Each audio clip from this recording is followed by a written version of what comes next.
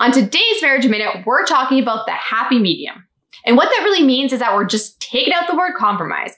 I remember when we first got together, we heard the word compromise pop up. People would say, you're going to have to compromise in a marriage. Oh, marriage? It's all about compromise. It was such a negative thing. It instantly irritated me. I was like, no, I'm not going to just lose who I am. Although I did because of kids, but I'm not going to lose who I am because of this marriage. I am going to find common ground. We are going to find the happy medium. So we looked up the word compromise, and the definition was? Settlement of a dispute by both parties making concessions. Yeah, that's awful. I don't want to make concessions. That's not how it is. So happy medium is really finding common ground together, like I said. So if we go to the word compromise and we compromise over everything, somebody's probably going to feel resentful again. We're going to feel that anger. We're going to feel that frustration. And that's a common theme through all these marriage minutes because really that's what happens in relationships. If I give something up and I'm not happy with the outcome, I'm going to feel mad at you for that. I gave it up for you.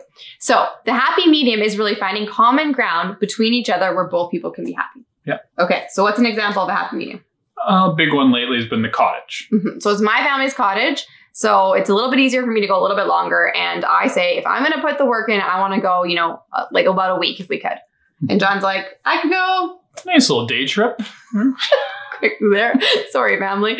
So we try to find the happy medium, which is really going usually about 3 or 4 nights, right? We put the work in, we at least sit there for a bit, but we're ready to go after a few days, hey? Yeah. Especially you. So that is one example of how we use happy medium. So we are encouraging you to try to adopt that language in your relationship because I think the word compromise, like I said, can lead to disagreements and arguments. And happy mediums are really just finding common ground and making sure both parties are happy.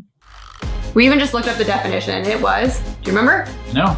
It's like giving up something to... You're just repeating the same words that I use. I was hoping you would use the definition.